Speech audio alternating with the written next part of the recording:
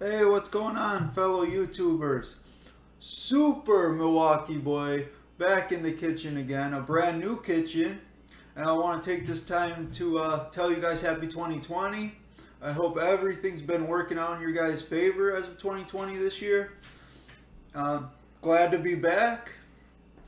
And I got another tasteful beverage item just for you guys that I'm going to review. And this year, doing something new, I wanted to not spend so much time on the nutrition facts. I wanted to kind of make them short and straight to the point and give you just the most important facts, which are the calories, the carbs, the sodium, and the proteins in whatever I'm reviewing. So I'm going to cut them short, guys, I promise.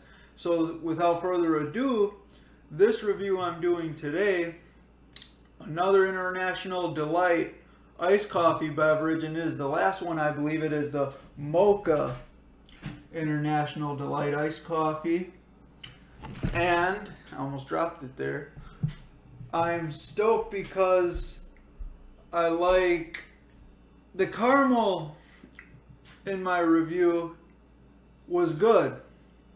The caramel was good and just as delicious as the French vanilla. I believe the French vanilla one was a step ahead of the caramel one in my opinion. I would have to go back to my video reviews. I've been checking out a couple of them I've been doing over the years. And I would like to go back to those and see my reviews on those.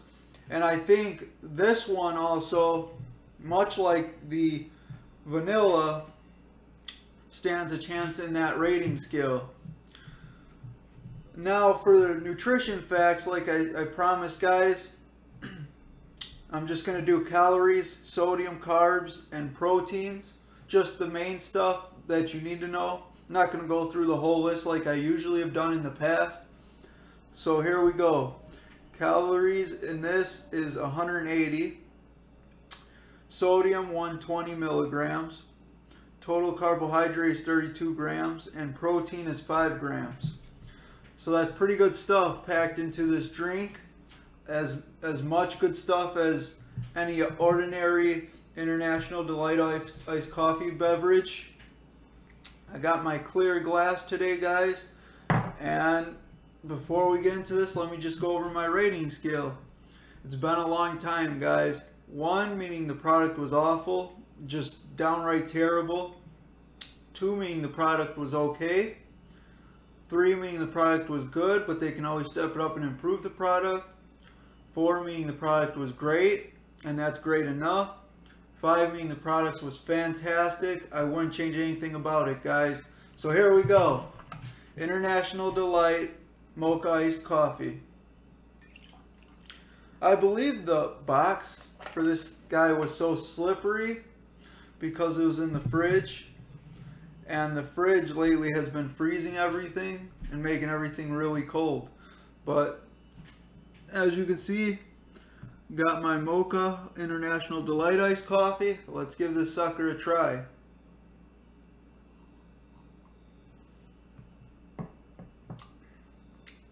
That's good stuff.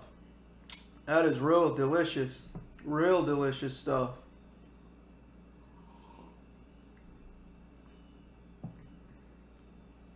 Wow. But just like my other International Delight iced coffee beverage reviews, let me go add a few ice cubes to this, guys. I'll be back. I am back. Got some ice in there rattling around. And without further ado, let's try this with some ice.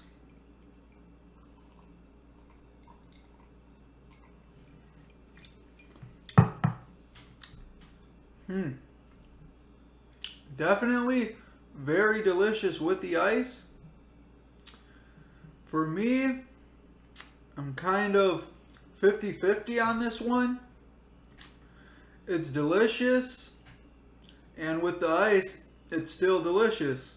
So without further ado, on my rating scale, International Delight Mocha Iced Coffee is a 4 for great. I don't know how you can make it any better. I mean, you could make it a little more chocolatey, but it's great. There's not much else I can say about that, guys. You know, Mocha iced coffee from International Delight is great, and that's great enough.